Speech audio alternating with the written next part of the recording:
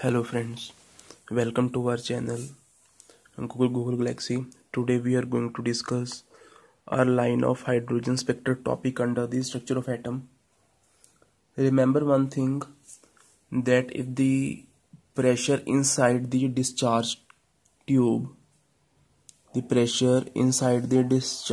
having some cathode and anode electrodes attached with the high voltage battery, if the pressure inside this tube is higher, then there will be no flow of current from cathode to anode side. There will be no flow of electrons from cathode to anode side. If higher will be the pressure will be the higher, no current flow. When the scientist reduces the pressure to a certain limit, then a light is emitted from cathode to anode side. Cathode to anode side indicates that the flow of current.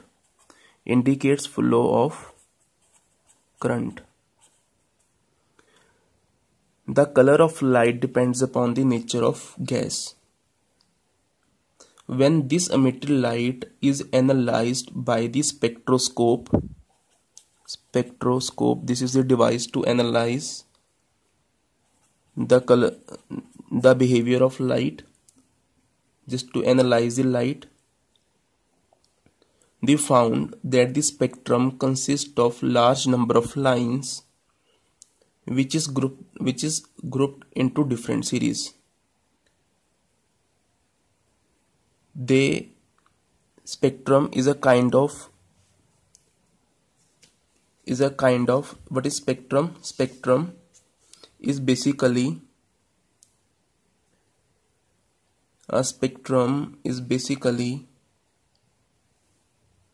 a recorded film on which pattern, or I can just say that the spectrum is basically a film on which the pattern of emitted radiations are recorded.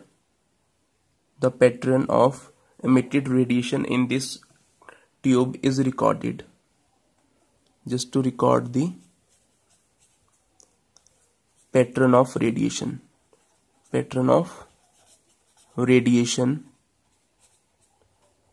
number of radiations having particular pattern, a complete series appear on the spectrum.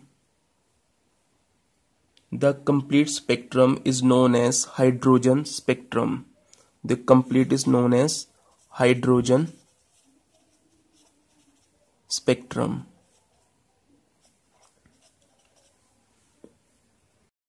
A scientist named Rydberg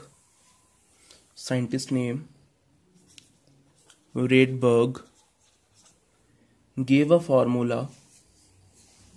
simple theoretical equation for the calculation of wavelengths of different series of hydrogen spectrum. The equation is given by, we just need to remember to calculate the wavelength of this spectrum.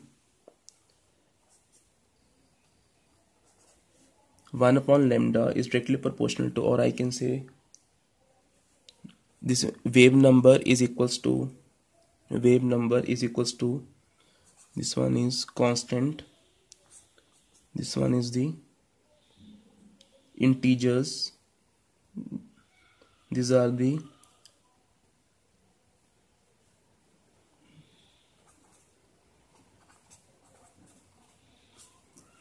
number of shells. They gave a simple theoretical formula here. RH is acting as Rydberg constant, and its value is about 1.09 into 10 raised to power 7 per meter. This one is the value for Rydberg constant. This whole theory, this spectrum of whole hydrogen spectrum is explained by the scientist Bohr. What he said, he has explained that the atoms are having the number of shells and their names are K, L, M, N shell. These shells are having the electrons.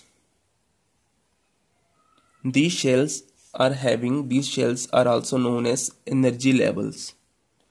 The electron tends to close to the nucleus. If electron is revolving around this nucleus, these electrons tends to have the tendency to remain near to the nucleus as possible.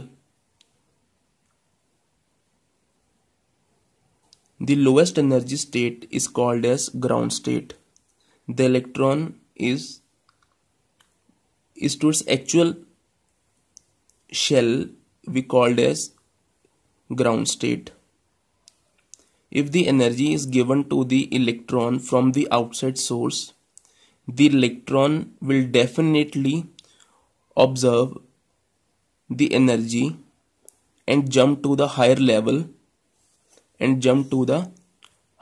it will reaches to some upper level. We call this level as excited state. In the hydrogen atom, a single electron is present. If present in the K shell, if we just supply energy, it will observe the energy equal to hv. This one is Planck's quantum theory. Make sure that you have seen my previous video to understand the concept of Planck. When it observes the energy, it will jump to its higher level, or we can say it will jump from ground state to excited state. Ground state is the actual state. From ground state to higher state. It is expected that excited states are unstable. The electrons are jump back to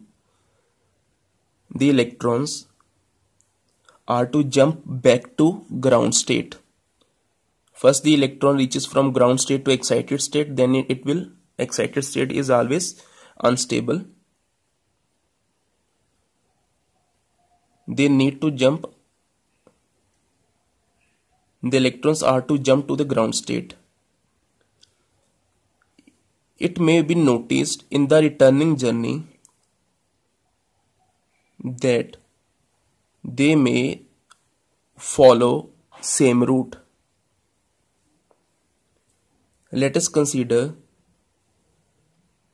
if an electron jumps from N4, it may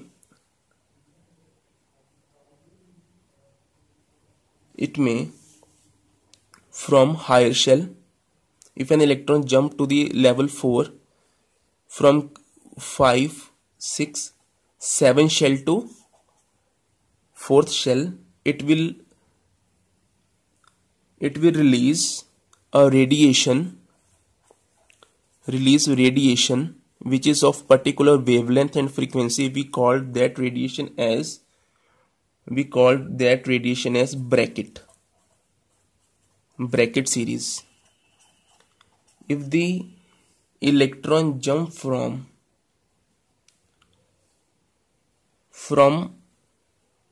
higher level, that is 2, 3, 4th shell K, from the K, L, M, N, 5th, 6th up to infinity, just jump to first shell, it will release a particular light of having particular wavelength. We call that light as Lyman series. Lehman series. Similarly, we are having the Balmer series.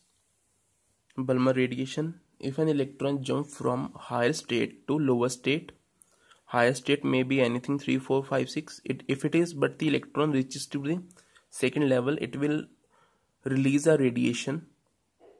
We